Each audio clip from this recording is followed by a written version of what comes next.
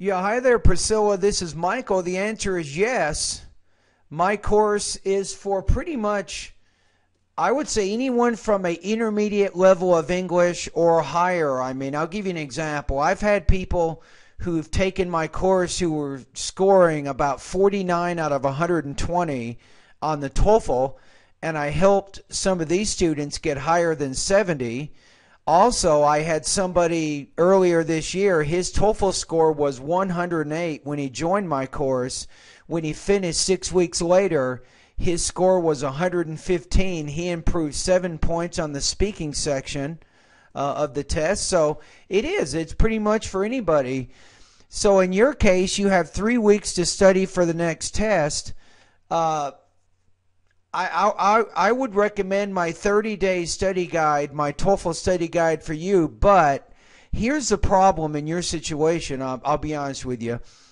So you have 23 on the speaking, right? But you're really, really high on the writing, so obviously you don't need to spend too much time in the writing section of my course. You might take 1 or 2 writing practice tests just to try to maintain your writing skills.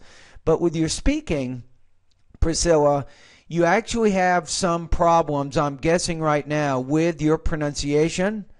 You probably have a few problems with your vocabulary and your grammar, and I have no idea if you can solve those problems in 3 weeks. Maybe. It just depends on how serious they are. So you have to work out some problems in the speaking area. So what you want to do is, when you join my course, you want to take my pronunciation pretest immediately.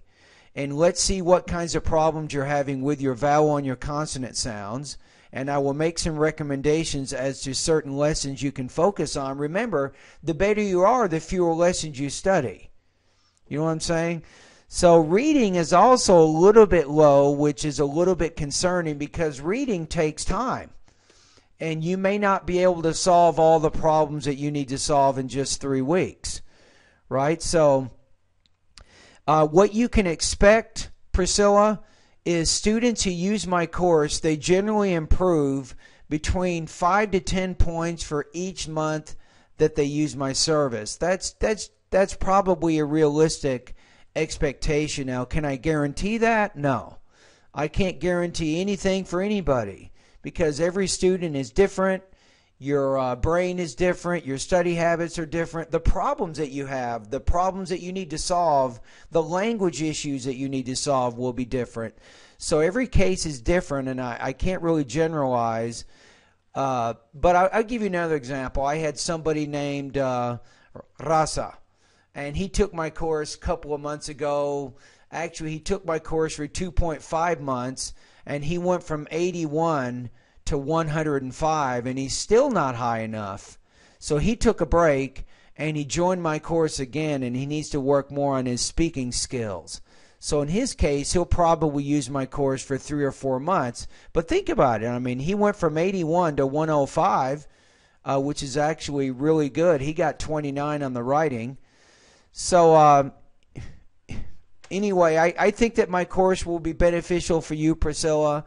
And like I said, it would be a good idea for you to immediately take my pronunciation pretest, and then each day after that, you want to start studying the pronunciation lessons. Meanwhile, you need to begin posting speaking practice tests because I see you need to make some improvement in the speaking area. Now, for reading is a lot more of a stubborn type skill. It can take some time, and let me just go over 5 basic things with you right now. Priscilla, to improve your reading, you have to do 5 things specifically. Number 1 is, more important than any other thing you could do, is you need to begin reading. If you're not doing this already, you want to read about 45 minutes every day for several months. Read magazines, newspapers, and longer books. Number 2, study vocabulary. Very important. Even writing down the words on note cards and studying the words individually on note cards. That's a very, very effective way to acquire vocabulary.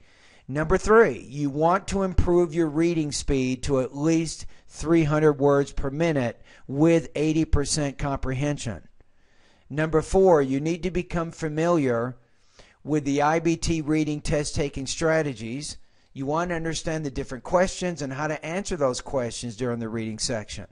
And then number 5, you want to take TOEFL level reading practice test and then go over the answers, especially the problems that you're missing. So if you do those 5 things, you will definitely make improvements in your reading. The problem is a lot of students, they only focus on the IBT reading test taking strategies, and then they take a lot of TOEFL practice tests. However, if they haven't done steps 1 through 3, it's kind of like a car spinning in the mud. They're not going anywhere very fast. So you have to really work on those first 3 steps first, and then you can go to step number 4 and 5 with the reading.